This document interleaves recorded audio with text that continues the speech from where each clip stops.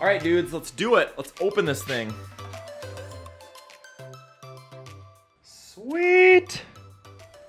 All right, so far I see these is a cool ash glaze on there. This one was really cool. Look at that. Oh, yeah, baby. Winterwood over sandstone. What else? These coasters turned out pretty cool. A little different. Got a lot of carbon in there. Wow, those are cool. See some interesting, cool stuff back there. Look at that. That's one of Kai's ash glaze only. Sweet. Looks like it got to cone 10 up top and got to like cone 11 on the bottom, which hot on the bottom. Holy cow. I don't even remember what this is at all, but it's very cool. I peeked in here. Look at this. Look at this. What? So cool. Sandollar over Riptide. 2 new ones from Mako. All right, very exciting to get this thing unloaded. What we did is we sprayed this ash glaze that we made, that we got from Matthew Kelly. So it's red art and wood ash. And we sprayed it on a bunch of different stuff. So this is, I think, lavender mist. This is, I have no idea. This is gonna be really, I did like take some videos of exactly what everything was. Still don't really have everything quite figured out yet in terms of like how we unload or where we put things or whatever, but sandstone, I think that's green tea over sandstone. Pretty cool. This, and you probably can't tell, my first reaction to this was like, oh, it's not that cool. But then when you look, that black looks really nice over. It's a very cool black. Like, it's kind of shiny and metallic-y. Definitely can't tell on the camera, but I like it. More coasters. Those are pretty nice.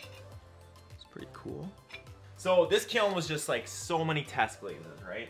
So this was, it's really unfortunate that I don't remember things, which I knew was gonna happen. I think sandstone and green tea or something like this. I remember this one was, it's pretty cool actually. White gloss over blue surf. I really like that actually. Wow. So many things that are gonna be like, oh, we gotta try that again. Oh, we gotta try that again. I should really be making notes. But this can serve as my notes right here. I'm just talking about it right now. So white gloss over blue surf. So these are really interesting. I'll have to talk to Kai. That must be green tea. It really like captured a lot of that carbon, I think, and that's what turned them black. It's really interesting. Pretty cool. Pretty cool. I mean, wow. Got a little pinhole on one of them, but very interesting. Another one, sandstone. Interesting ones back here. All right, here we go. Look at that. Norse blue and sandstone. I mean, everything's just a little bit more muted, I would say. Like, not quite so, like, in-your-face bright colors. Maybe I'll wait for Kai to unload some of this stuff, but there's just plain winter wood. Pretty cool. Pretty cool looking. It's kind of more of a gray, like, I don't know, I like it. And here was just sandstone with a little ash glaze, I think. The ash glaze, I'm just like super pumped about the ash glaze. All right, but this one I think is my favorite one so far. Holy cow. Definitely gonna do a bunch more like that. And it's on porcelain, wood fire porcelain. So, fun. Here's Muddy Waters. That's pretty cool. Over Raspberry Mist. Turned out very sweet. Here's, ooh, is that green opal? So interesting. It's like turns almost like a blue color. So back left got to cone 10. This one I remember was Muddy Waters with green tea. That's pretty cool. That is, I don't know how the lighting is in here. Probably depends, it's kind of rainy and cloudy out, so. This video is gonna be like, you're probably watching it the holy smokers. So this was Celadon Bloom, I think over Alabaster. That Alabaster is crazy looking. It's like a purple gray kinda, wow. And then this Celadon, it's pretty cool, which this is the same Celadon, which I have never had this glaze. I have never got to work really well, but I like it a lot better in the gas than I do in the electric. Celadon Bloom, love it. Wow, that's really cool. Little tea bowl thing. Man, this is exciting. Fun. Ash glaze. I love that ash glaze. Thanks, shout out to Matthew Kelly. He gave us his ash glaze recipe. This is Kai's. This is not my mug, but very cool tester. All right, let's see this one. Got a little toasty on the bottom there.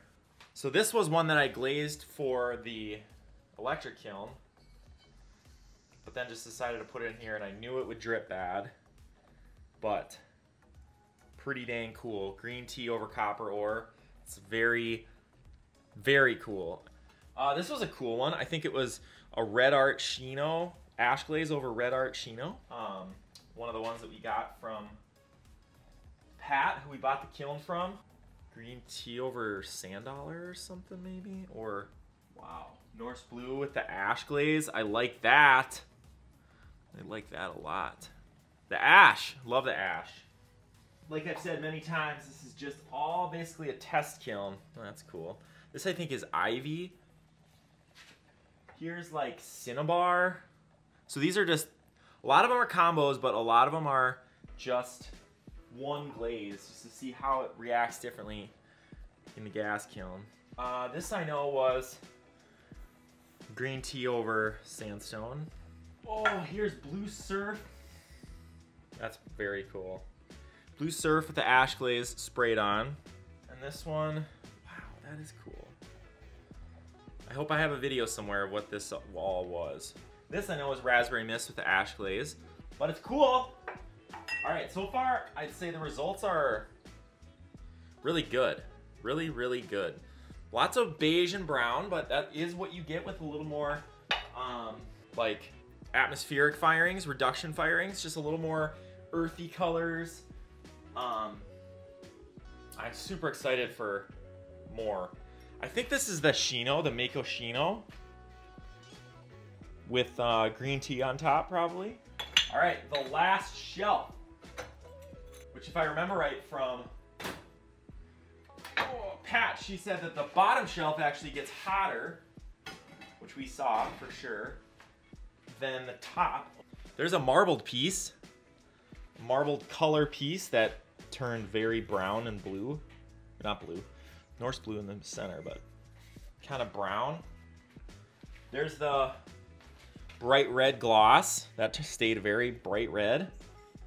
Probably a little bit even better with the ash glaze on there. Look at that. So this is really interesting. So this is the Midnight Rain over Winter Wood. Very, very different from what it looks like in electric kiln. This is B clay, so it's a white clay, but it turned like really this like red color, which is cool. See, the bottom didn't turn that. This was like facing right at the flame, so it just got flame right at it the whole time. Very cool. No pinholes.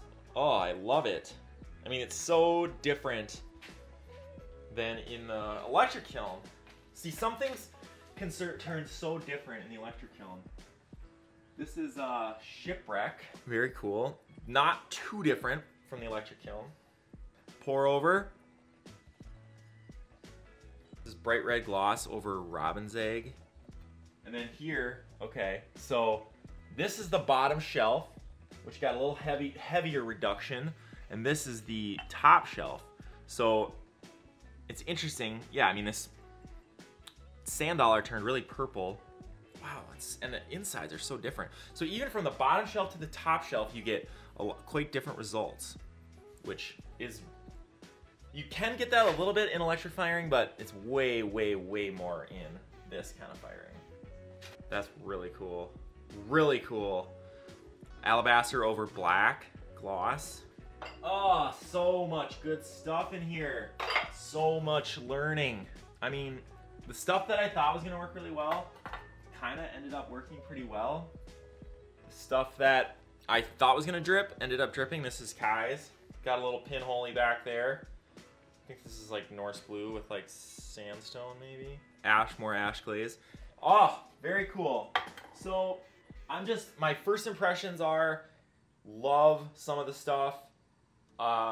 There's a lot in here that I won't do again, but overall, like the whole firing experience was really fun. You're so involved. I mean, that's like one of the best things about gas firing, wood firing versus just electric. Like when you, like I'll just load the kiln, push a button, and then come back the next day and it's done for an electric kiln. But for this kiln, like you're actually involved in the process. You're like moving the damper to change how much oxygen is in the kiln. You're just really involved. So it just feels a little bit more like you have a part in the firing process instead of just glazing it and then coming back the next day and having it be done.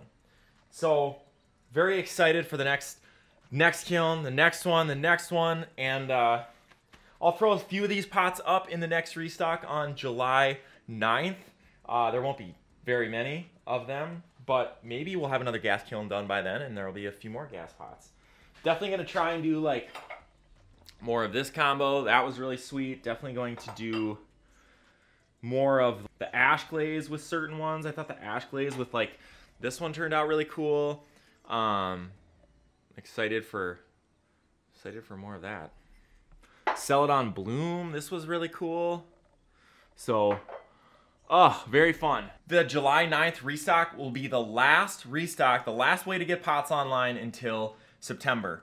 So we are going to be prepping for our epic pottery event in August. So August 12th and 13th, we open our studio up. We have everybody come, check out what we've been working on all summer. So we'd love to see you there. But if you can't make it there, we won't have any pots for sale until September. So July 9th will be the last one before. Check out the Patreon page. There's tons of great stuff going on the Patreon page. We're sending up registration packets right away. You get coupons for all the restocks. You get like access to grab bag sales, restocks, all that stuff. It's just tons of stuff. So check out the Patreon page if you want to support us over there. Thank you guys all so much for watching. More gas kilns coming. Appreciate you watching this. See you in the next video.